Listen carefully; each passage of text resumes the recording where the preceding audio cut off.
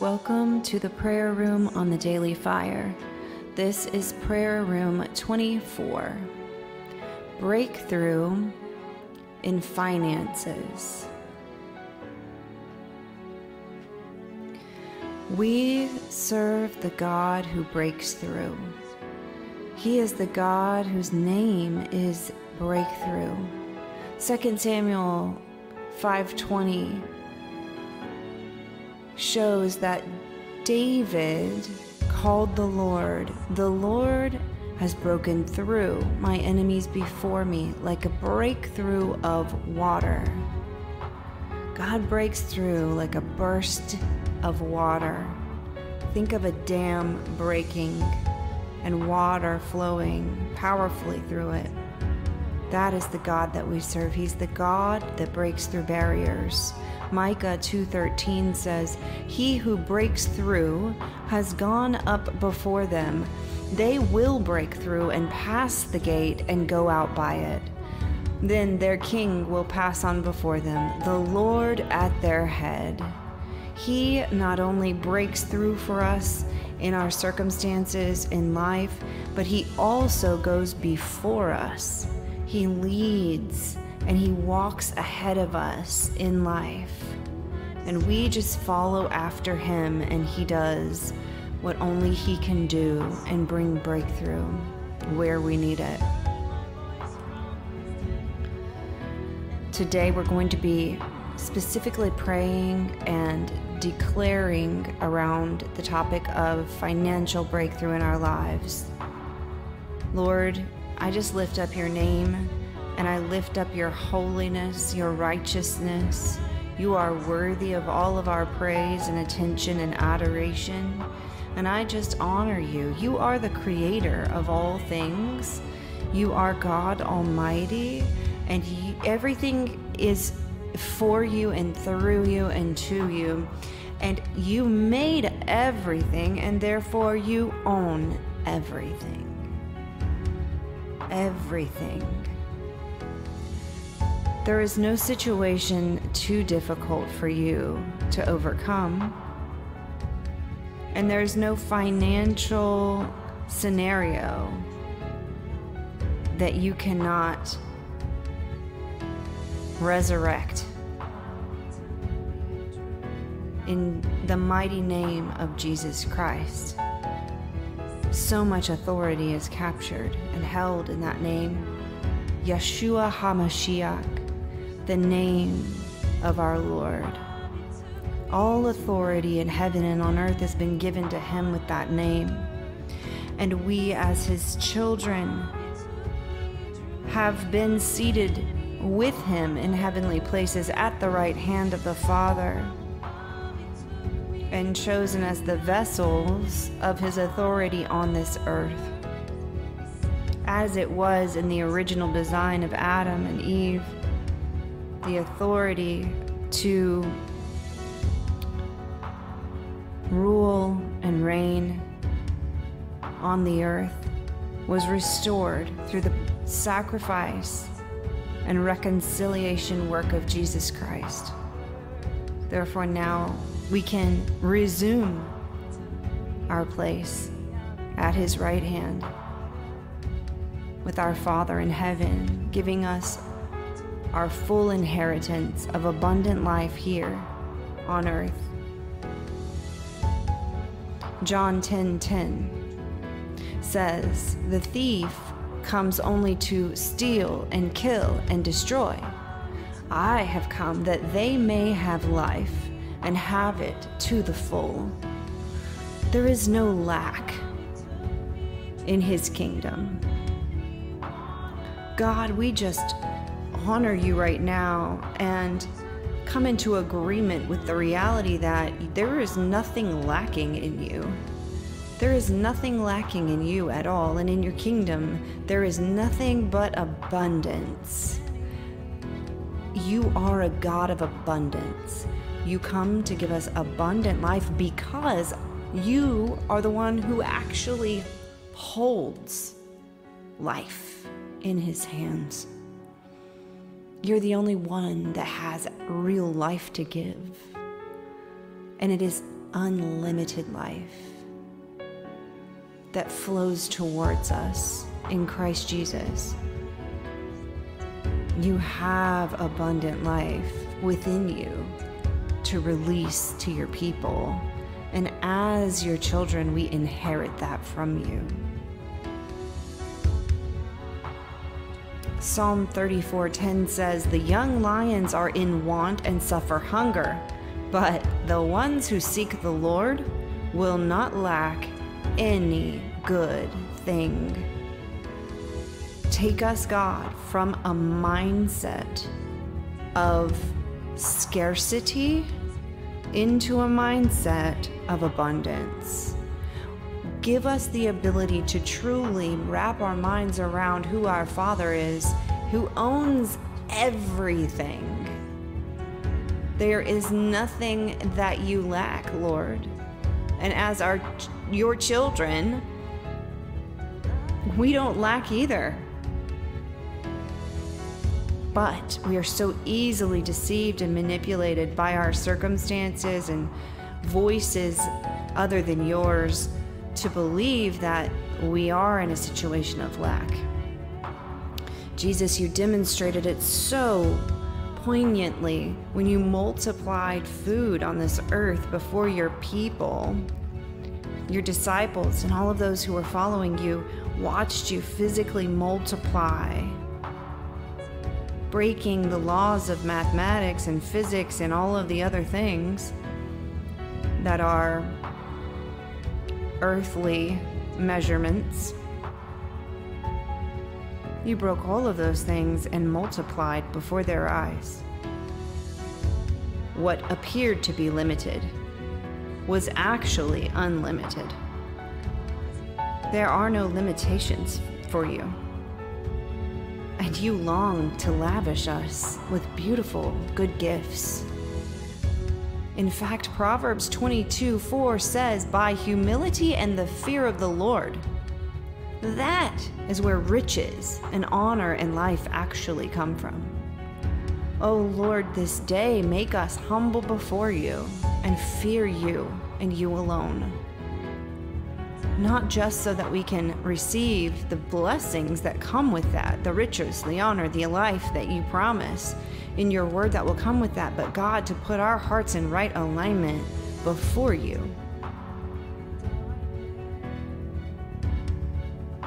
You give us so many words of wisdom throughout your word about how to handle material possessions, riches, clothing, food, shelter, all of those things that you say that we don't need to worry about those things. But if we seek you first in your righteousness, that you will give all of these things to us freely. And as a good father, you know how to give good gifts to your children. Philippians 4:19 says, "And my God will supply every need of yours according to his riches in glory in Christ Jesus." According to his riches. How great are his riches? They're unlimited riches in his glory. And he will supply every need. He can supply many times over what our needs are. He is not limited. Oh God, open our minds to really, really, really get this, that you are not limited and you just desire to lavish things on us. There are certain pathways in your word that you lay out for us to follow. And if we can just trust you and let go of control and follow those things, Lord, we will receive our breakthroughs. We will receive our breakthroughs. Malachi 3:10 says, "Bring all the tithes into the storehouse, that there may be food in my house. And test me now in this, says the Lord of hosts, if I will not open for you the windows of heaven and pour out for you a blessing, that there will not be room enough to receive it." There is so much blessing waiting once those windows of heaven are opened up, that we would not even have enough room to receive it. But it first requires us to trust you, let go of control, and offer you the full tithe. Proverbs 3:9-10 says, "Honor the Lord with your substance and with the first fruits of all your increase. So your barns will be filled with plenty, and your presses will burst out with new wine." Honoring the Lord with our first fruits. Show us, God, what that looks like in each one of our lives individually. Show us how to obey you and honor your structure and pattern laid out in Scripture. Show us how to honor those things that we may receive the blessings. Luke 6:38, "Give, and it will be given to you. Good measure, pressed down, shaken together, running over will be put into your lap. For with the measure you use, it will be measured back to you." 2 Corinthians 9:6, "But this I say, he who sows sparingly will also reap sparingly, and he who sows bountifully will also reap bountifully." These are patterns and structures that you have put in place, Lord. This is the way the world works, as you have created it to work. Give your people an ability to wrap their minds around it, embrace your ways, not their own ways, and surrender and trust in you at a whole new level.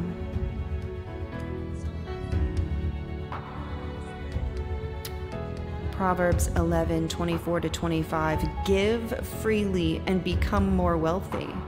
Be stingy and lose everything. The generous will prosper. Those who refresh others will themselves be refreshed." That is a promise. Give freely and become more wealthy. Refresh others and you will be refreshed. We receive that now in Jesus' name and come into agreement with that truth over our life right now in Jesus' name. From that position of abundance over scarcity. The only reason for greed and stinginess is a scarcity mindset where we think that there's not enough to go around.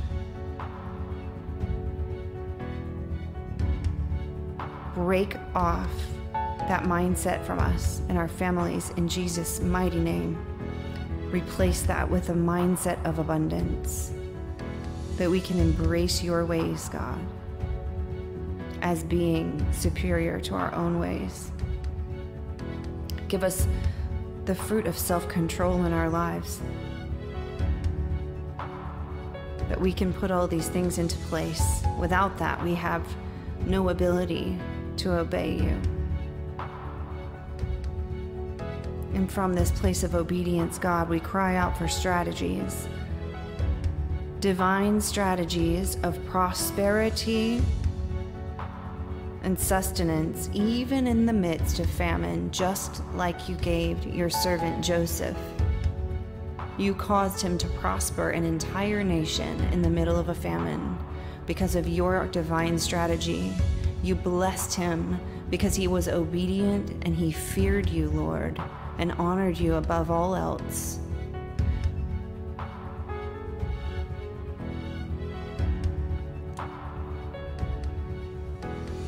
Matthew 16:19 says, God, that you have given us the keys to the kingdom of heaven, and that whatever we bind on earth will be bound in heaven, and whatever we loose on earth will be loosed in heaven. You've given that authority to us, Lord, your people. And with that authority, we will choose to move forward believing you and what you say in your word about our finances, and whatever financial hurdles we may be facing, we will bind up those struggles and we will loose prosperity, and we will loose divine strategy. We will loose obedience to your word and the fear of you and trust in you in our lives.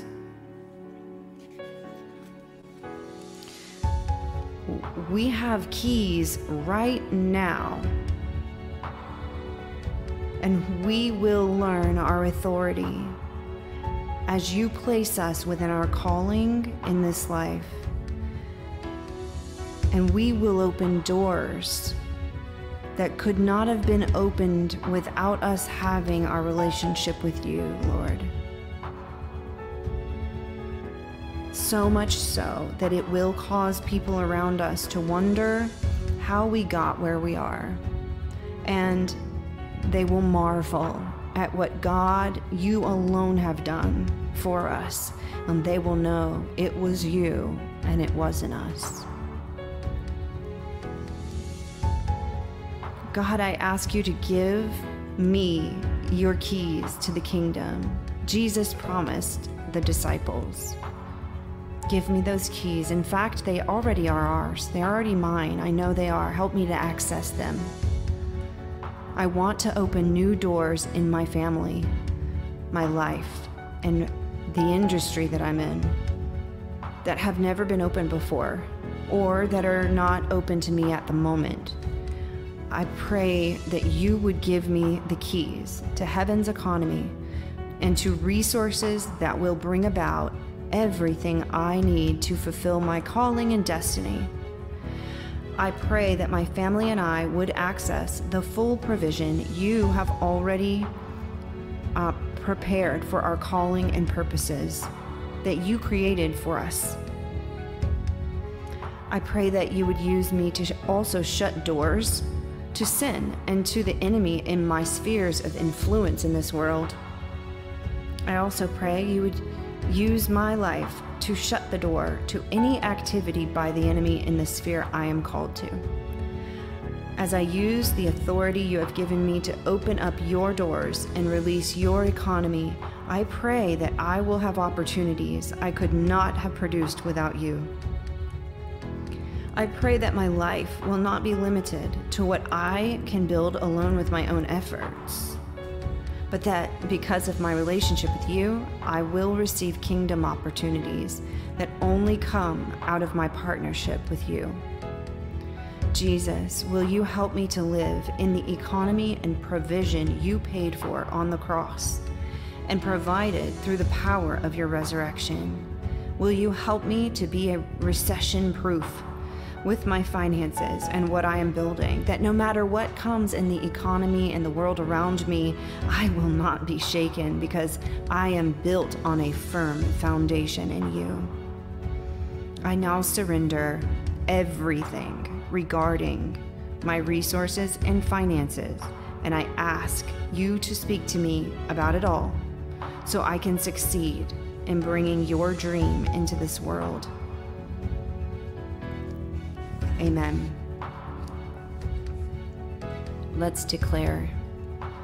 I declare that God has given me his kingdom keys to finance and resource.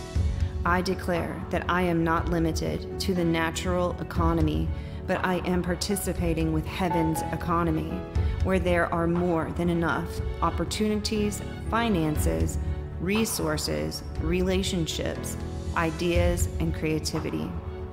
I recognize that God has already broken through in the area of my resources and finances, that he has promised me through John 10:10 resources to live the fullness of his life, and that these resources are spiritual, relational, and also natural. I am committed to partnering with God as the source of all my opportunities, provision, resources, businesses, relational capital, investments, real estate, and anything he provides for me. I declare breakthrough of resources and heaven's economy over my life and my family, my occupation and workplace, my industry, my street, my neighborhood, and my city. I pray that God would provide everything needed to bring about his full plan. I ask for ideas, creativity, favor, and opportunities to create heaven's economy on earth, I pray that God would unlock in me a sense of ownership over his vision for this world. And that as I partner with him, breakthrough will happen in my vision for resources. Meaning, as I surrender to the Lord and desire to come in alignment with his plans and his ideas and partner with him, that my mindset will be completely renewed and changed as it pertains to resources. I declare that everything I need to see my destiny and him fulfilled has already been provided by the finished work of the cross. And I declare that it is unlocked to me now in the name of Jesus. Amen.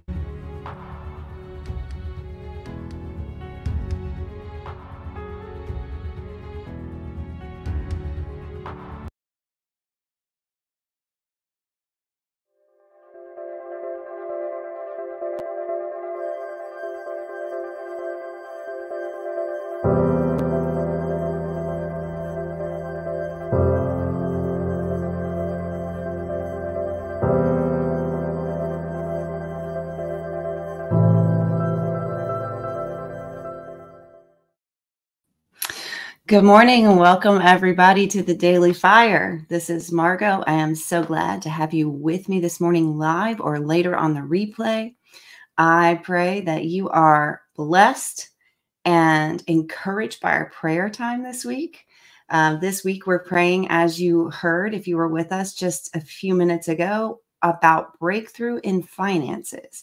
We've been doing a series of prayer videos together the last several weeks, all around different areas of breakthrough in our lives. And this week is the week we're praying specifically about breakthrough in finances.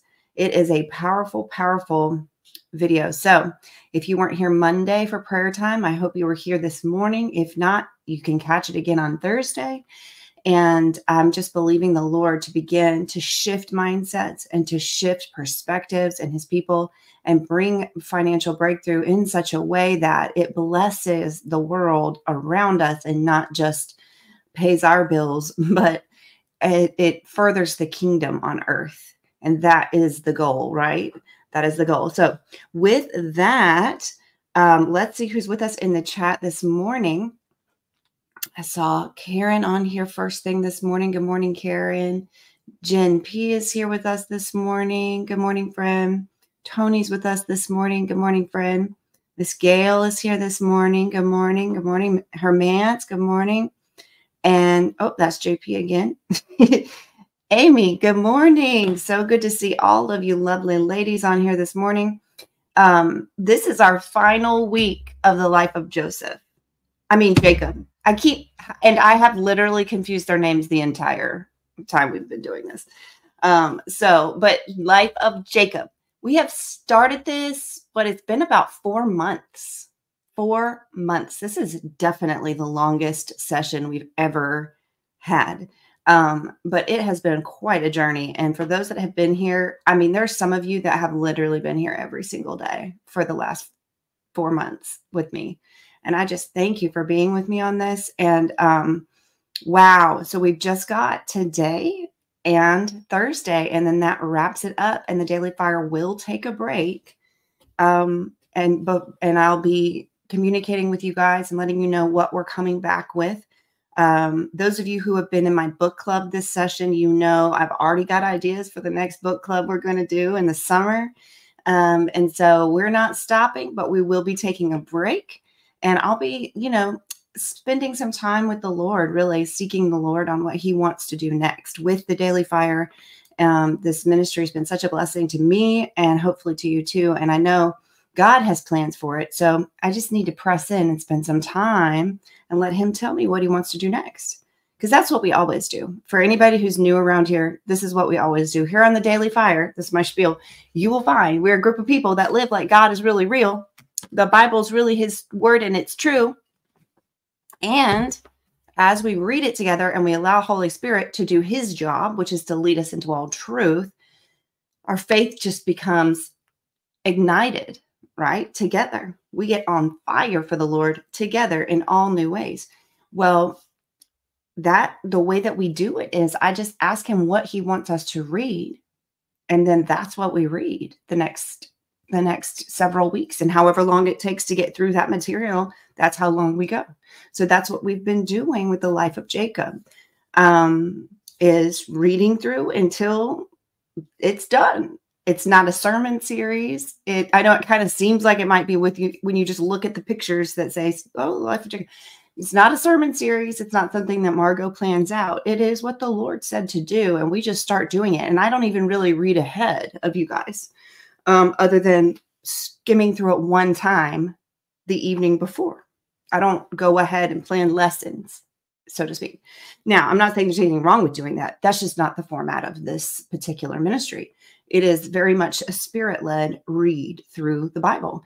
And I love to just give him full reign on here to do whatever he wants to do. So with that in mind, let's go into prayer now and invite the Holy Spirit to take control of this broadcast this morning and say and do what he wants, because that's all we really need.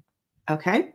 So Holy Spirit, we thank you for your presence here, that you are always, always with us. You're inside of us. You are outside of us, all over us. You're just everywhere around us and in us. And I pray right now that every person listening to my voice would become aware of you right now in this moment. Let your presence be known to them. Let them become aware physically of your presence with them and inside of them right now. Thank you, Lord. I think there are some this morning that just needed to be reminded that he has not left you and he's with you. Powerfully, tangibly. You can feel and sense his presence with your five senses. Lord, I thank you that you just want to make yourself known this morning. And we just want you to take over, and we want you to read this word to us today. There's so much in today's chapter. Show us what you want us to focus on and what you want to draw out of it for us today. Speak to hearts and to minds this morning and get Margot out of the way. In Jesus' mighty name, amen. Amen. So this is what happens when you do let the Spirit lead. Sometimes you think you're going to pray one thing and then you start praying a whole nother thing, and that's okay. So that is how I let the Holy Spirit lead, you guys. That's how it goes, right? Amen, Hermance. Amen, Tony. That's right. Praise God. He's so gracious. He loves us so much. He wants to stop and say, hey, there's some of my people don't even feel my presence right now. Oh, well, we need to make sure they do. 100%. Okay. Bless the Lord, oh my soul. All right, we're going to go into Genesis 49. Are you ready for this? Something in my little heart just loves the fact that Genesis is exactly 50 books. And I don't know why that makes me so happy. It's just such a nice round number. So today, chapter 49, Thursday, chapter 50, and we're just going to let the Lord speak to us. Now, we're at the very end of Jacob's life, as you can imagine. We started his life out in January. We're ending it here in April. And there is so much packed into this one chapter. What we see is a man on his deathbed. Literally, he's in his bed when this is all happening. Bestowing a blessing upon each of his sons. If you were here with me on Thursday, you know that he, in the last chapter, blessed Ephraim and Manasseh, Joseph's two sons. And because of who Joseph is and everything that had transpired with his sons, he literally took the status of the first and second born out of his own line. Reuben and Simeon took that honor from them and bestowed it upon Ephraim and Manasseh, Joseph's sons. Because essentially what he's doing with that is he's making Joseph's line get the blessing of the firstborn. Now, Joseph was a firstborn of his mother. He was not Jacob's firstborn son, but he was his firstborn son with Rachel, right? So everything that has transpired has led him to revoke that firstborn status away from Reuben and bestow it upon Joseph, and specifically more so upon Ephraim, who is actually the second born of Joseph. So that was a fascinating read. Go back and watch Thursday's video if you want more info on that, because it is such a prophetic picture. Oh my goodness. When you consider the fact that Jacob himself was the second born who ended up getting the blessing of the firstborn. And then now he's bestowing that upon Ephraim. And then it's a picture of Christ and it's the second Adam. And blah, blah, blah. I mean, it's a whole cool thing that the Lord is doing with that. But suffice to say, all of the boys are in the room together right now as this is happening. He's on his bed. He's already blessed Joseph and his sons. Well, he hasn't blessed Joseph yet. He's blessed the sons. Okay. Now he's going to turn to the others. And everything that he is about to say to them is a blessing, but it also is a prophecy over not just them as individuals, not just their families, the future of their tribes, because these men will become the 12 tribes of Israel from this point forward. Basically, they grow into tribes. There's still one clan at this point in history, but they're about to start, Jacob's going to pass away and they're about to start growing into the 12 tribes. Tony said, shout out to the second born. Shout out. Are you a second born, Tony? Because I'm a firstborn, so I don't know how I'm going to get on board with that so much. Anyway, so that these words in this chapter are not just words, okay? These are very important words. These are prophecies. The blessing of the Father was actually a thing. Like, it wasn't just nice words. It's especially in Western culture, we just think things like that. Oh, let's just speak a blessing. Let's bless the food. And it's just nice words. Like, oh, that's nice. That's sweet. Let's do that. That is not at all equivalent to what is happening here in this word. The Father's blessing was like a tangible thing. People had fought each other over it in his lifetime. He had fought his brother over this at 40 years old. Do you remember that? This is like a tangible thing with power, and it will influence your life. And they all know it. And so watch the specific things that he says. Now, because there's 12 of them, there's a lot to go through in this. We're not going to be able to dive deeply into every single one of the tribes and how that Father's blessing was a prophetic picture, or not just a picture, it was a prophecy, and it was fulfilled in the life of that son and or the tribe that came out of them. Usually both. Most of these prophecies, you will see it play out in the life of that man, and then later down through history, the life of the tribe that he was the head of. Tony said, yes, you are. You little second born. Oh my goodness. Oh my goodness. Of course you're shouting out. Okay. So we don't have time, is my point, to dive deeply in and follow through each one of these men and what God has said. So I am trusting right now that as we just begin to read, Holy Spirit's going to highlight which ones he wants to talk about. Okay. And if we skip over or we just kind of gloss over some of them, that is why I'm asking the Holy Spirit to prompt me on what he wants to hang out on and what he wants to not hang out on for today. All right. So let's go into it. Genesis 49, verse 1. And Jacob called his sons and said, Gather together that I may tell you what shall befall you in the last days. So he is not even mincing words about this. He's like, come, come, come, come. I'm about to prophesy and it's going to happen to you. Whoa. I want you to put yourself in their shoes. They're like, oh, it's time. It's time. And they're all gathering around and they're like, oh, he's about to do it. He's about to do it. He's about to do it. They know whatever comes out of his mouth has power. It has power.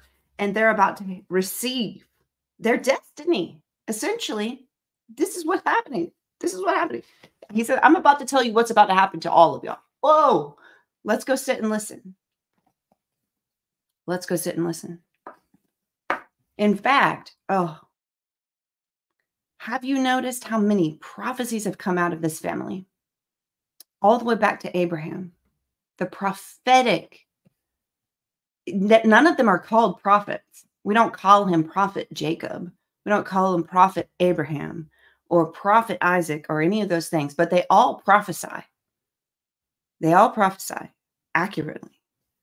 Verse 2, gather together and hear, you sons of Jacob, and listen to Israel, your father. Reuben, you are my firstborn. Oh, I feel like I need to go back. Okay, verse 2 again. Why does he say it this way? Listen. Gather together and hear, you sons of Jacob. So he's identifying as their father. He said, you're my sons. I'm your dad. Come listen to me. And he includes, and listen to Israel, your father. Why in the world did he name himself twice and give them the instructions twice? That tells you what he's about to say concerns them as his sons directly, as their one-on-one relationships go, and it concerns the nation of Israel that is to come. That's why he does that. So that's how we know for sure these prophecies are about to extend way beyond just the individual. All right. And he knows it too. And he preps them for it. He's like, here we go. It's about to happen. This is going to be about you, and it's going to be about your generations to come. Verse 3, Reuben, you are my firstborn, my might, and the beginning of my strength. The excellency of dignity and the excellency of power. Unstable as water. Wow, that was blunt. So he starts out by, affirming him as all of these things. And he's like, these were the things that you were to be. This is, as my firstborn, you were supposed to be all of this dignity and this power and the strength. But guess what? You're unstable as water. You shall not excel because you went up to your father's bed. Then you defiled it. He went up to my couch. Dang, poor Reuben. Now you can see that his decision, whether it was his own decision or the Lord told him to do this, it doesn't make it clear. To take away that firstborn right from Reuben and pass it on to Joseph's sons, it didn't have just to do with the fact of how awesome Joseph was. It also had to do with the fact of, Reuben, you are reaping what you have sown.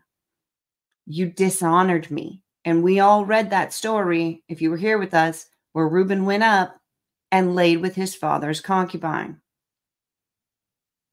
You can't just go and sleep with your stepmom or whatever they were like sister wives. So I don't even know, but you can't just go take your father's wife and defile him. That's what the couch is, defiling his couch. That's like my bed.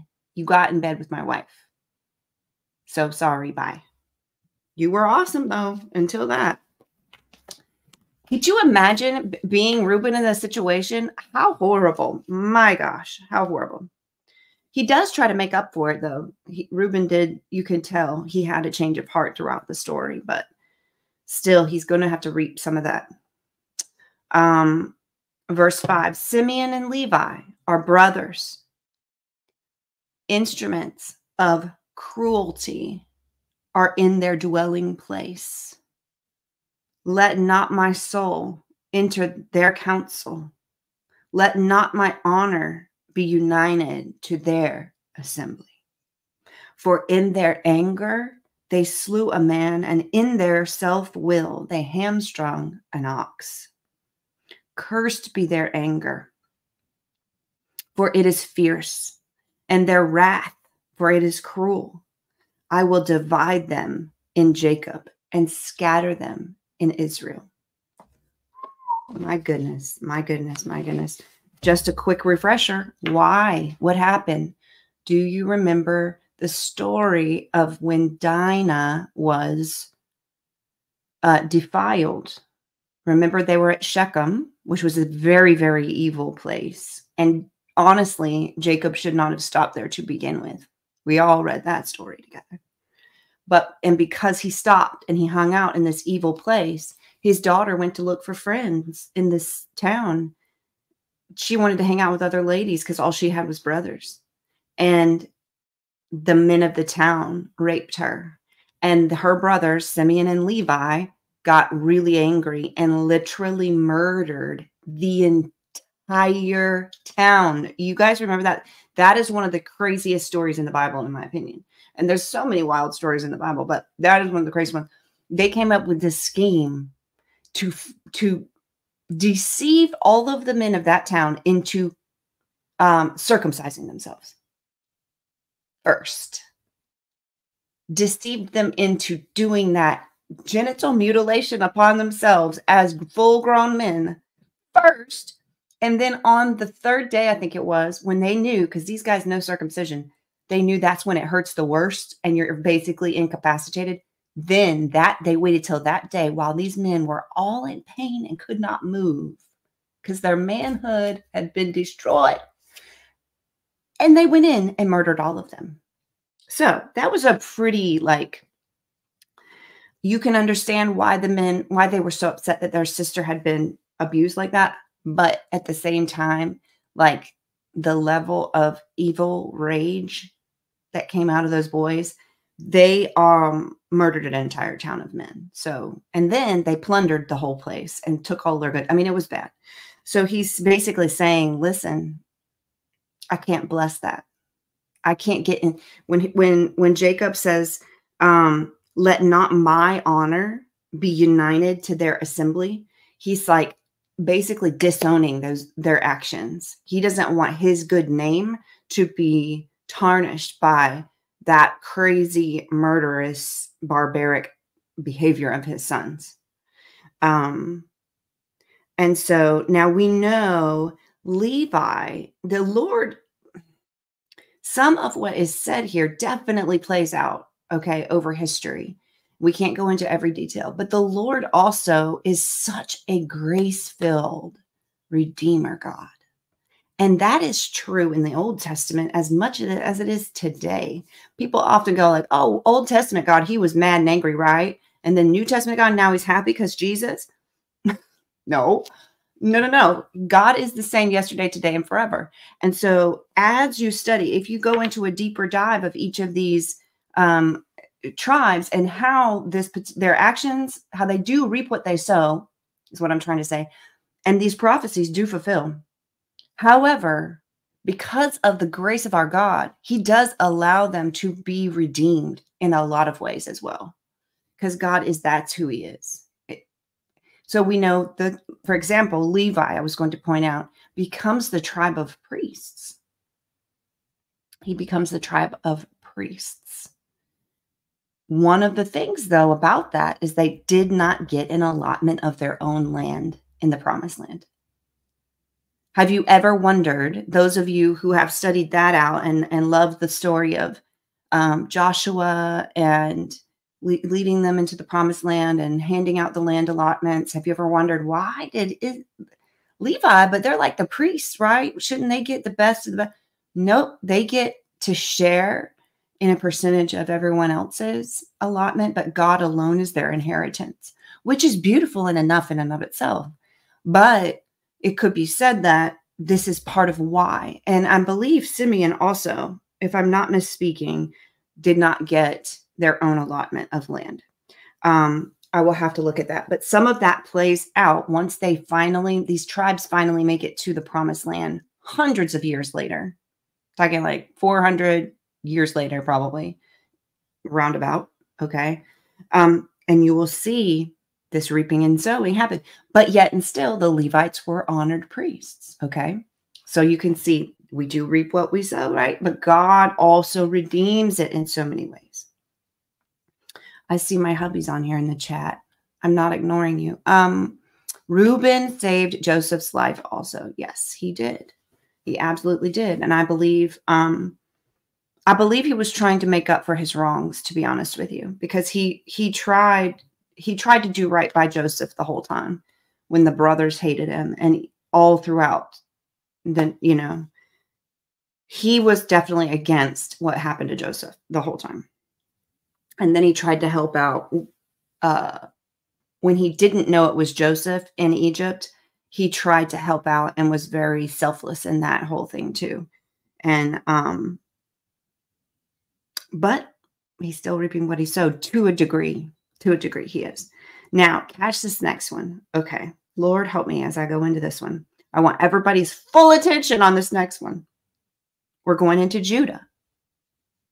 We're going into Judah. Judah is very important. Verse 8. Judah, you are he whom your brothers shall praise. Remember, Judah's name means praise. When way back when he was first having all these kids, we went through their names and what they mean. The meaning of these names, right? And the meaning of the name of Judah is praise.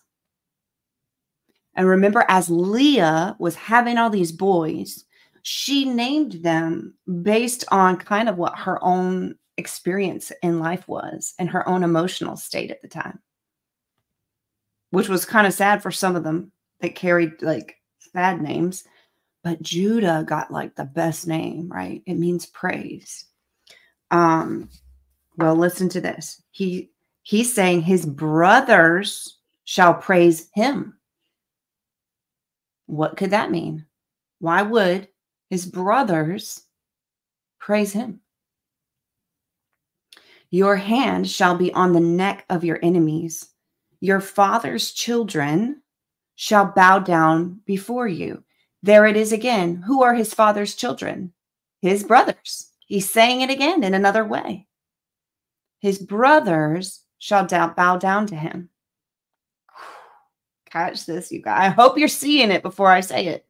I hope you're seeing it. Judah is a lion's whelp. From the prey, my son, you have gone up. He bows down. He lies down as a lion, and as a lion, who shall rouse him? The scepter shall not depart from Judah, nor a lawgiver from between his feet, until Shiloh comes. And to him shall be the obedience of the people, binding his donkey to the vine, and his donkey's colt to the choice vine. He washed his garments in wine, and his clothes in the blood of grapes. Oh my goodness. His eyes are darker than wine, and his teeth whiter than milk. Now, oh goodness. Judah gets a whole 5 verses. Judah gets a whole 5 verses. Why do you think that is? Oh, it was a beautiful poetic thing. Let's break it down. Let's break it down. Who is Judah? Judah becomes Jesus. This is a messianic prophecy over Jesus Christ. He is from the tribe of Judah.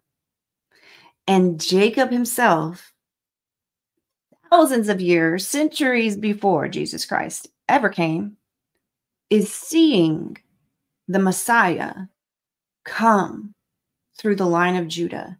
here on his deathbed. Oh, I'm getting the chills, you guys. It's amazing. I mean, this is the kind of the things when it's like people that don't believe, right? That people that are like the Bible. Oh, who believes the Bible is true? Who believes that old book? Explain to me how this man, centuries before it happened, knew that Jesus Christ was going to come through the line of Judah. Tell me. If that's not supernatural, how do I know he's talking about Jesus? Well, why, Judah, your brothers are going to praise you. Well, he wasn't talking about the man Judah himself. He was talking about the tribe of Judah. And he says it twice. Your father's children will bow down before you. What happens to the tribe of Judah? They ultimately become the tribe of kings. King David himself was from the tribe of Judah, and his son Solomon. And remember, it was a family lineage of kings. That's why it says the scepter in verse 10, the scepter, that is an image or a picture of power and kingship and rulership. That scepter shall not depart from the tribe of Judah. So it becomes a prophecy over the nation of Israel and the tribe of Judah being a kingly tribe, but it also includes Christ Jesus. And we know this because he bows down as a lion. Who's the lion of the tribe of Judah? The lion of the tribe of Judah is Jesus Christ himself. When it talks about in verse 10 that the scepter shall not depart from Judah, nor a lawgiver from between his feet until Shiloh comes. So a lawgiver between his feet, that's talking about, again, someone with power, a rulership, until Shiloh comes. Who's Shiloh? That is speaking about the Christ, the Messiah. And they knew what that would have meant. Shiloh. It's a reference to the coming Messiah. Guys, I want you to put yourself in the frame of mind for really appreciating. Do you know how far away this is from historically, from everything? Like, you've had Noah at this point. He was a man of great faith, right? You've had Abraham. You've had Isaac. You've had Jacob now. You have not had Moses yet. That's another centuries away, centuries before Moses, before the law was given. These people were prophesying the Messiah since the beginning, the very beginning. Okay, that's what I want you to grasp here. And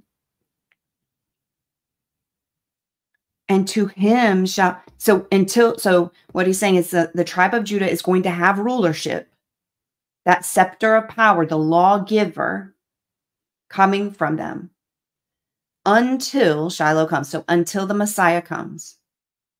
All right. And to him, he capitalizes this word. It's capitalized. To him, meaning the Messiah, shall be the obedience of the people.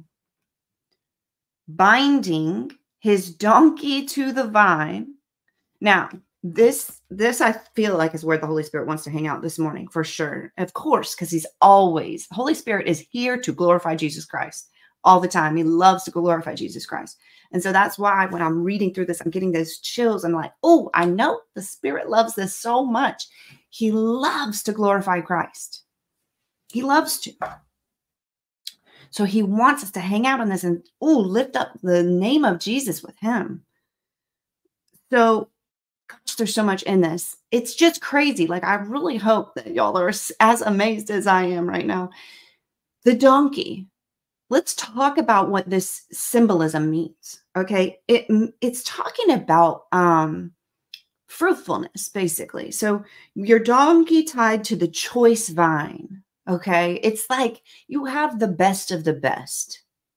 Your donkey isn't just tied up behind a shack out there in your backyard. No, you will even take, your vines are so plentiful and so amazing that you'll even tie a donkey to one of them because it ain't no thing to you. That's what that means. You're not concerned. It's like you'll tie your donkey to your Rolls Royce because it ain't no thing to you because you have 5 of them. Does that make sense? And then he washed his garments in wine. This is another symbol of fruitfulness, riches, wealth of the land. If you had a lot of wine, so much so that you could wash your garments in it, then you had a lot. You were very, very prosperous.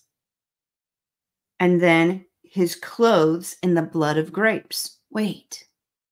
I'm giving you the first level of symbolism, and then I'm going to come back. So if some of you are thinking, but Margot, it means more than that. I know it does. We're going to come back and go second level next. Okay.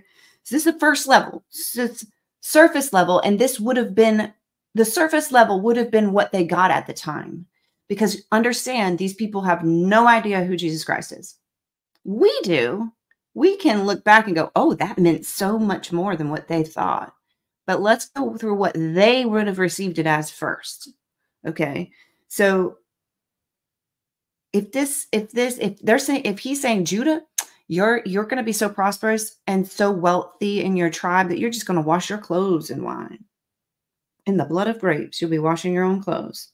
And your eyes are darker than wine. Now, some of them say, some versions say that a little bit differently, but what it means is it's like you're up to your eyeballs in wine, basically, which means you're overflowing with fruitfulness in your life. Like you got so much wine, don't even know what to do with it.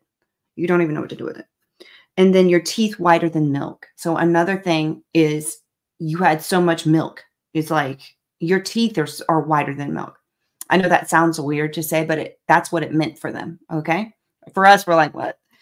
So that's the first level. So these men are sitting there. Judah's like, oh, look at me. Look at me. I receive it, Dad. I receive it.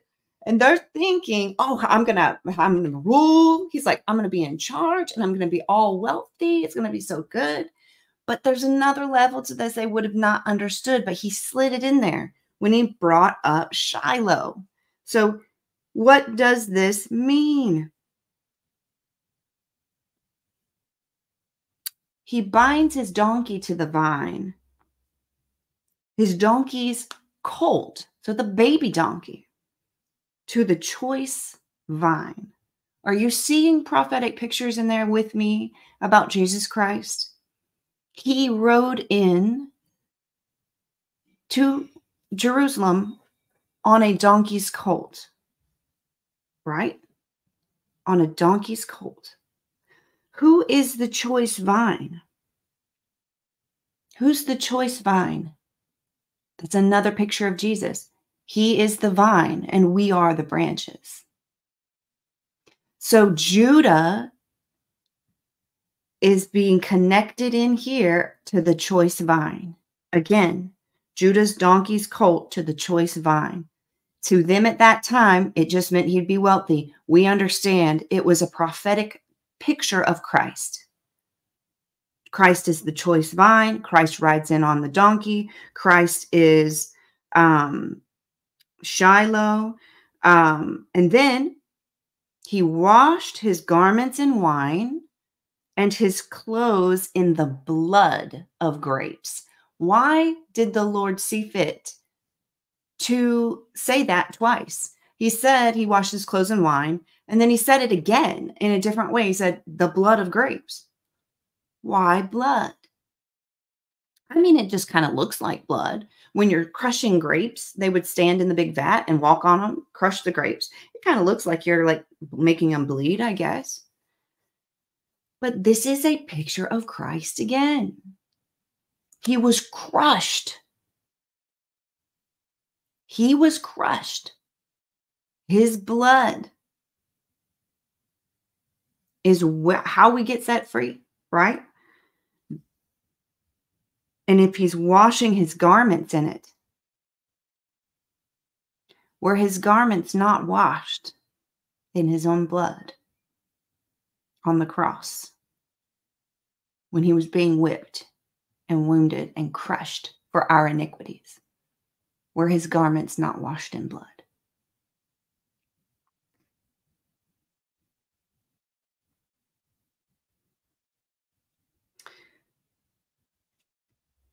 I believe too, and this could just be me, but I feel like the Holy Spirit is impressing this on me now.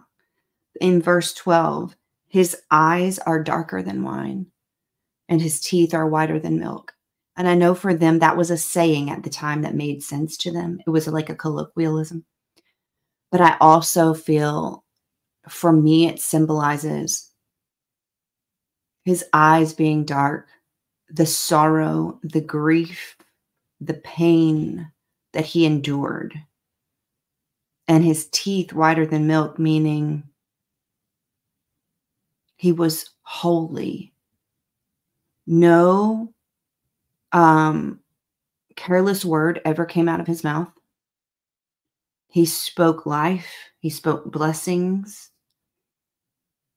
He spoke truth. He was righteous.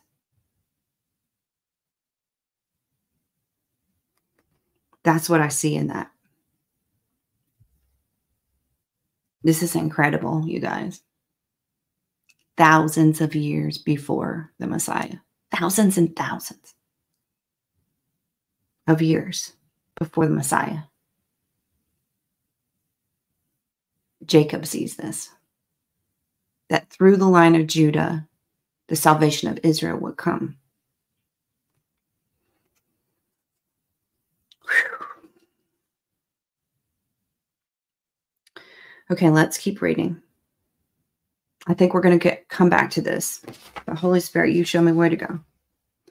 Verse 13, Zebulun shall dwell by the haven of the sea, and shall become a haven for ships, and his border shall adjoin Sidon. So they would be a tribe positioned close to the sea and do a lot of sea trade. So this is a very practical prophecy and blessing. Verse 14, Issachar is a strong donkey, lying down between two burdens. So a burden for a donkey was the load. That's what you called the load the donkey was supposed to carry, was their burden. This donkey's very strong, and he has two burdens he's supposed to be carrying, and he lies down in between them, taking a break. Okay. Verse 15, he saw that the rest was good, and that the land was pleasant. He bowed his shoulder to bear a burden and became a band of slaves. So he chilled out. These guys chilled out too much and rested, and then became slaves because of it. Jen P just put a comment. I want to stop him. She says, love diving into this. So amazing, the messianic prophecies all throughout the Bible. Because in the beginning, there was the Word. That's right. And the Word was with God, and the Word was God. He was slain before the foundations of the world, you guys. The Lamb was slain. Oh, my goodness. Also, go read in the book of Revelation. How is he described? Talking about the blood, his clothes in the blood of grapes. You guys,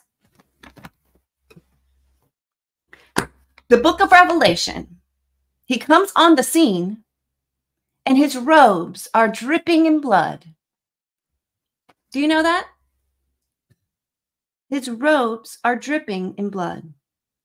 It is literally when we see him in his form, when he comes, his resurrected form, as described in the book of Revelation, we will see him wearing cloak dripping with blood. Just like this says. Whew, Lord have mercy. That is so cool. It is so cool. Okay, verse 16. Dan shall judge his people and be the tribes of Israel. And do you know that Dan means God is my judge? So his name was prophetic, and he's continuing that prophetic judge sort of role here with Dan. Dan shall be a serpent by the way, a viper by the path that bites the horse's heels, and that its rider shall fall backward. I have waited for your salvation, O Lord. So Dan is like shrewd in warfare is what that means. They're really cunning as far as warfare goes. And then 19, Gad, a troop shall tramp upon him, but he shall triumph at last. Number 20, bread from Asher shall be rich, and he shall yield royal dainties. Meaning just rich, abundant food is what that means. They're going to be good producers of food. 21, Naphtali is a deer let loose. He uses beautiful words. And they were, Naphtali was like mountain dwellers. They dwelled in the mountains. So like deer running around the mountains. Verse 22. Okay, here's where we come to it again. And we're going to dive into this one. Oh, Lord, have mercy. Holy Spirit. I just am so amazed, you guys, at the Lord, at the Bible. Okay. We're going to go into a blessing on Joseph. So while Israel did already bless Joseph's sons and kind of lift them up into the places where Reuben and Simeon should have been, according to man, he also is going to speak a blessing over Joseph. All right. Verse 22, Joseph is a fruitful bough by a well. His branches run over a wall. The archers have bitterly grieved him, shot at him, and hated him. Listen, this is a picture of what has happened to him already. We know that he has undergone so much attack in his life, Joseph. And yet and still, he is like a branch planted by a well that is fruitful, constantly being watered and nourished and growing despite the fact that he's been shot at and hated. But his bow remained in strength. See that? The whole time, despite all the persecutions and trials and struggles, he remained strong. By the hands of the mighty God of Jacob. By the hands of the mighty God of... So he's giving God honor for what he's done in Joseph's life. That the blessing that has been upon Joseph has been by the hand of God himself.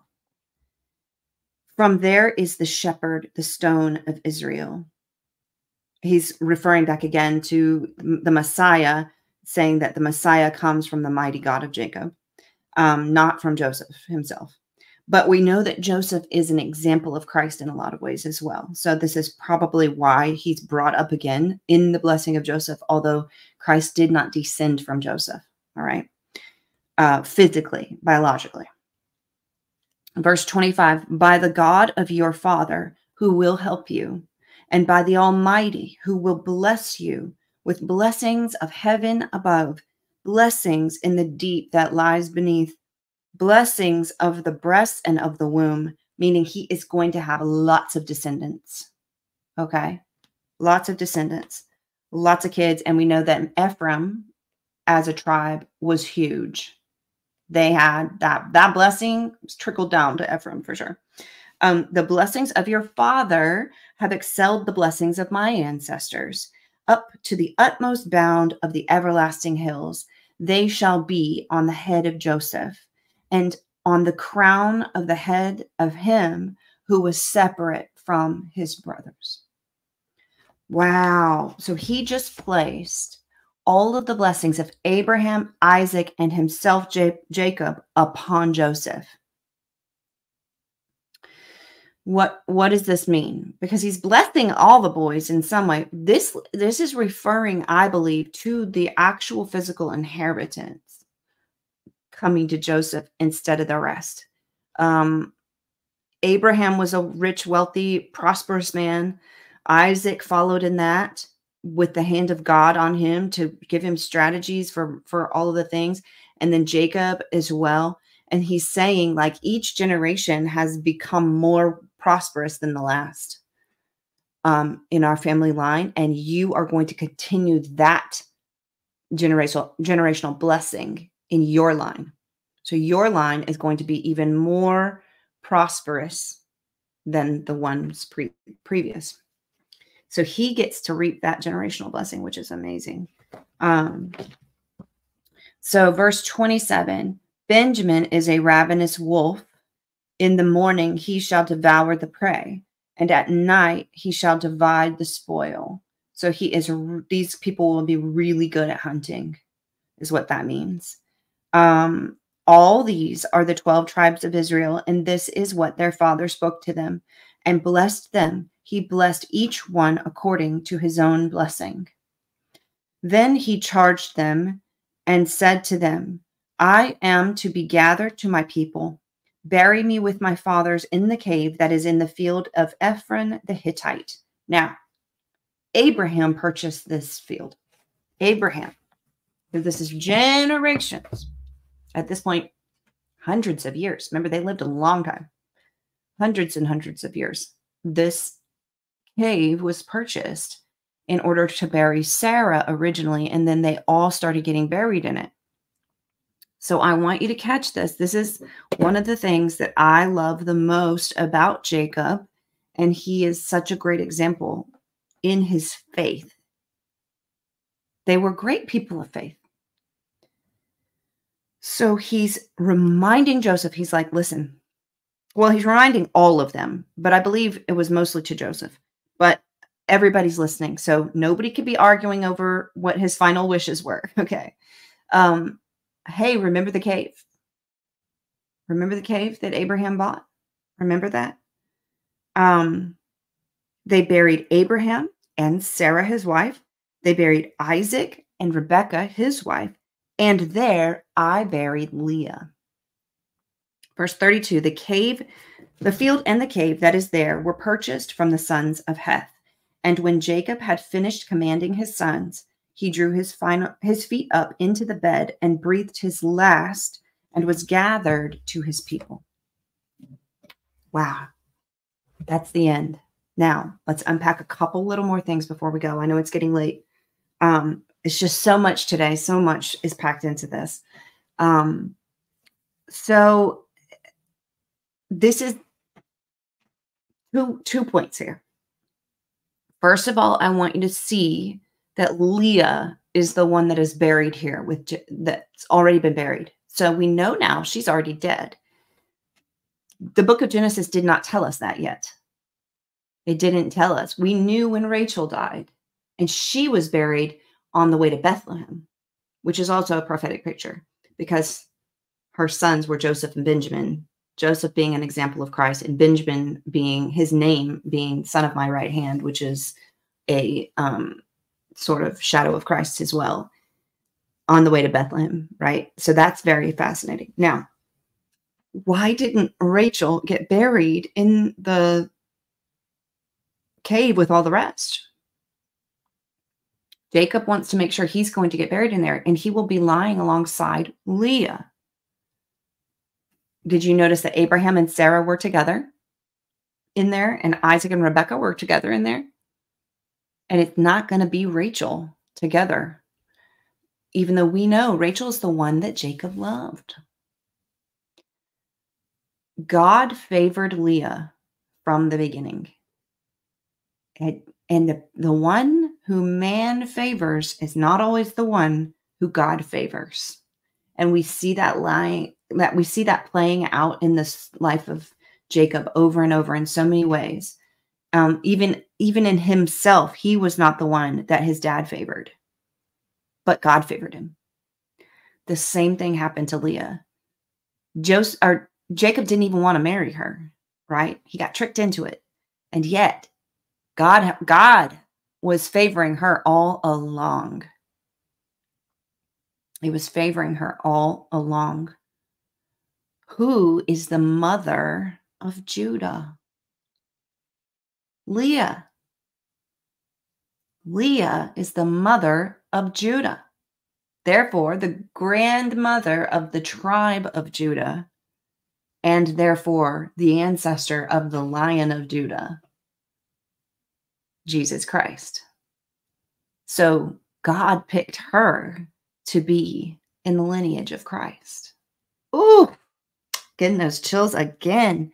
He picks the ones he picks. it's not always the ones we would pick. She wasn't very good looking, apparently. She had eye problems. She was the overlooked one that nobody wanted to marry. She was like getting past her time, and her dad shoved her onto poor Jacob. But God said, this one's favored in my eyes. And she knew it when she had Judah. Ooh, Lord have mercy. I have to go back. I have to go back. I have to go back and read it. It's also prophetic, you guys. She named Judah Praise. Do you remember this?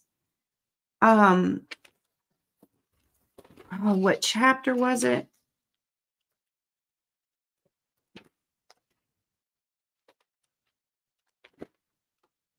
I have to read it, you guys. The children. Okay.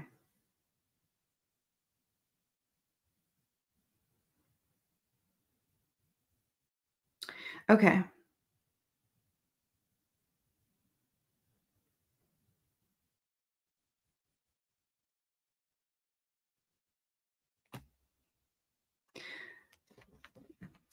Verse 35 of chapter 29 is where she has Judah. And she says, it says, and she conceived again and bore a son and said, now I will praise the Lord. Therefore she called his name Judah. Then she stopped bearing. So somehow she knew that it was like a completion. Her other sons had been named terrible things, like Reuben. His name, she called him that because the Lord looked on her affliction. And then she said, because the next son, because I'm unloved, I'm going to name this son Simeon. So Reuben was named after her affliction of being unloved. Simeon was named because she felt unloved. Look at how prophetic these names became over these people, okay, over these babies. And then she had Levi, and she said, surely he will become attached to me now because I have 3 sons. So even poor Levi was named out of her rejection. But once she just gave it up and decided to praise the Lord, she had Judah, and she said, you know what?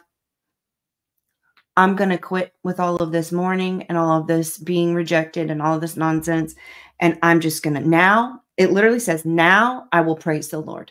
I'm just going to praise the Lord now with this 4th son, Judah. And look who Judah ends up becoming. And look who she ends up becoming as the ancestor of the Messiah. My goodness. There's a picture in that for us about praising God in the midst of our sufferings. Praising God in the midst of our sufferings. She finally decided to just praise the Lord, named her son after that decision that she was making in her life. And then look what happened to him. If she could only have been alive to see that blessing come upon Judah, my goodness, she would have been so thrilled. But suffice to say, the Lord chose Leah. He favored her regardless of how Jacob treated her. It didn't matter. She was favored of God. And she produced son after son after son. And she produced the literal tribe of Judah that would ultimately bring forth the Messiah. King David, all sorts of amazing people came out of that tribe. So praise God for that. He sees things his own way, you guys. So that's going to be it for today. Oh my goodness. I feel like there's so much more we could go into, but we just don't have time. And let the Lord, let this just simmer and settle. Oh, I just realized I missed another comment from Hayes. What did he say? He redeemed Tamar's line after his sons died. Wait, who's Tamar?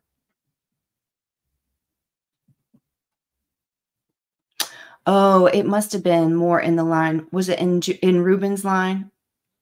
I think he was talking about that was a while ago. I should have just skimmed over it.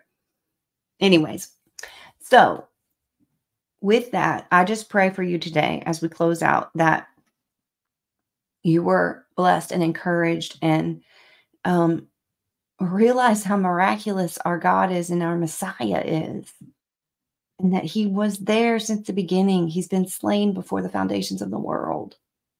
It was all there.